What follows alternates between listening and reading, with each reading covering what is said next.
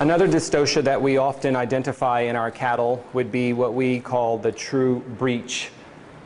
presentation of this calf. So it's a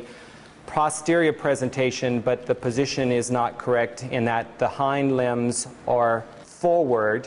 near the calf's head, and the only thing presented to the birth canal is the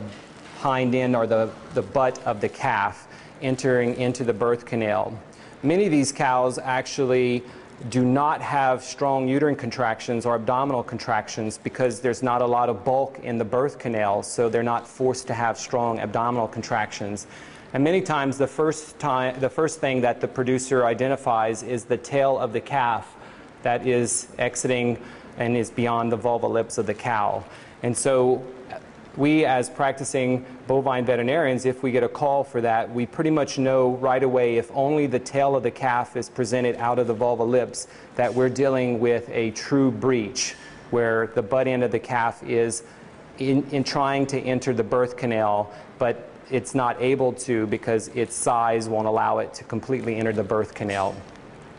In those positions, those situations, we have to bring both hind limbs into the birth canal to deliver it in a posterior presentation method. Since we know we can deliver calves in a posterior presentation, we just need to correct the limbs and bring them forward into the birth canal. Some people may actually turn this calf completely around and deliver it in an anterior presentation, but it's not necessary since we know that a posterior presentation delivery can occur in our cattle.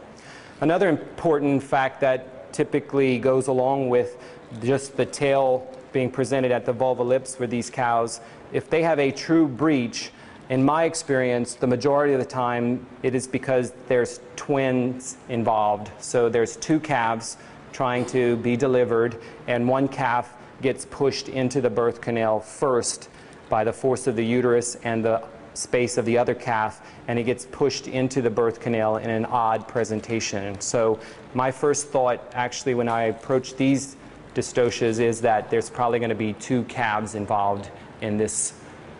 situation.